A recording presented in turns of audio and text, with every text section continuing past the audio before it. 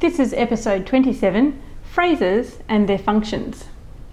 So in the last section we looked at the different word classes and how to identify them. And I have them here. I'm sure you'll recognise the paper.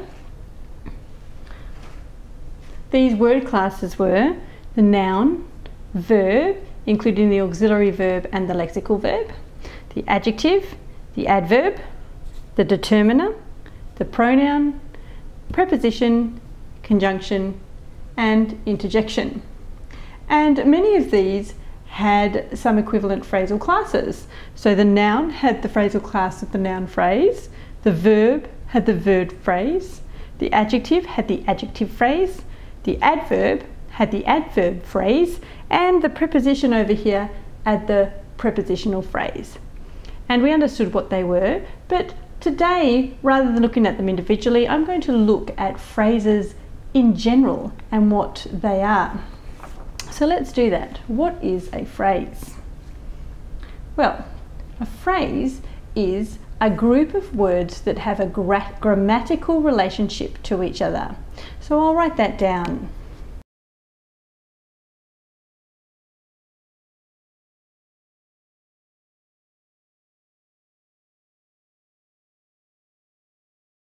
So let's check that then. A phrase is a group of words that have a grammatical relationship to each other. Okay, so that means that a noun phrase is a group of words all pointing to the noun, like the thick textbook. Textbook is the noun, thick is describing the textbook, and the is defining the textbook. So that's a noun phrase. An adjective phrase is a group of words with an adjective at its head, and so on and so forth. Okay. So I think that you can actually very naturally break the sentences down into their phrases. So I'll give you an example, and if you like you can pause the video here and have a go at breaking them down into their phrase classes, and then I'll go through them. Okay, so here we go. The sentence is, the young girl had never visited the oldest and biggest watermelon in Australia before. So can you break this down into the different phrases and label their phrasal class? Have a go. And I'm going to do it for you now. So I have the young girl, and that's a noun phrase. Had never visited, and that's my verb phrase, which includes the auxiliary verb, the lexical verb, and the adverb. Now I also have oldest and biggest here as an adjective phrase, and that comes within a bigger noun phrase including the and watermelon. So that's a noun phrase that comes around the adjective phrase. We have in Australia, which is a prepositional phrase, and then of course here we have an adverb all by itself, which is of course an adverb phrase, because don't forget that a phrase can include one word or more, which all point to the head word. So that's an adverb, or an adverb phrase, which is an adverb. So this is how I broke it all up into its phrases and labelled them. And if you manage to do that too, then you're doing pretty well, I think.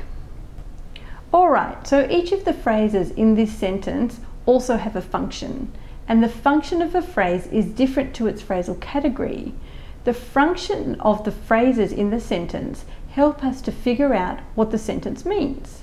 So in this sentence, for example, we know that we are talking about the young girl, and we are talking about her and her experiences, or lack thereof.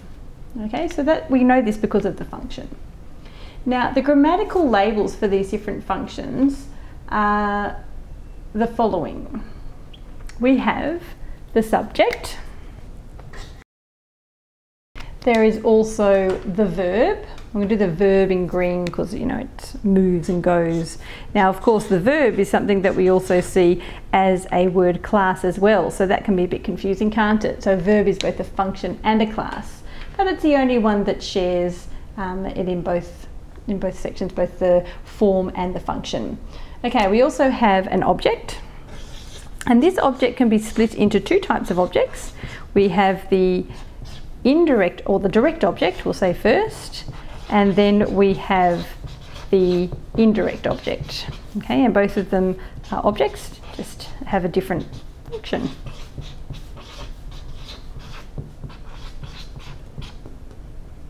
Okay, after the object we also have the complement. And this complement also has two types. It has the subject complement and the object complement. So I'll just write those down.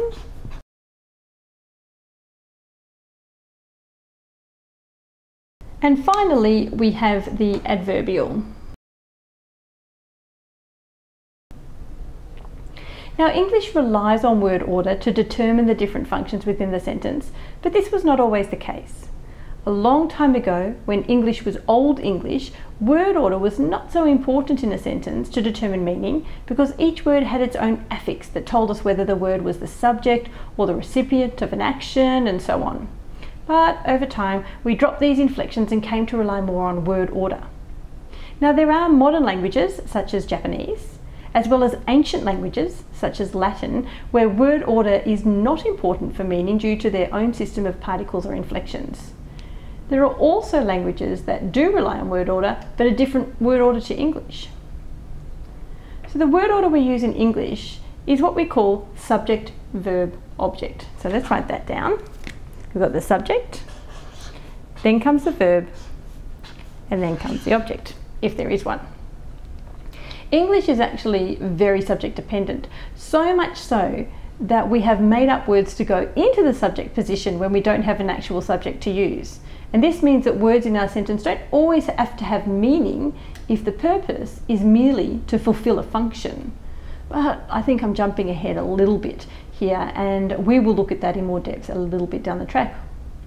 So without getting further sidetracked, the next few videos are going to look at each function of the sentence mentioned above, one by one, starting of course with the subject.